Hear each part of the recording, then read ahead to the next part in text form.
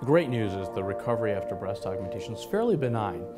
Over 95% of our patients will come back and tell us they did not need any pain pills after 2 or 3 days. So I'll tell you that you'll have a little bit of soreness in the chest area for about 1 to 3 days.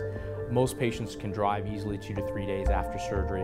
One of the limitations after breast augmentation, however, is that we recommend no heavy lifting or strenuous activity. We're talking about working out, going to the gym, lifting more than 15 pounds for about 3 to 4 weeks. But the immediate recovery, most patients will say that they have a little bit of soreness for about 1 to 3 days, and after 2 to 3 days, they were feeling pretty good.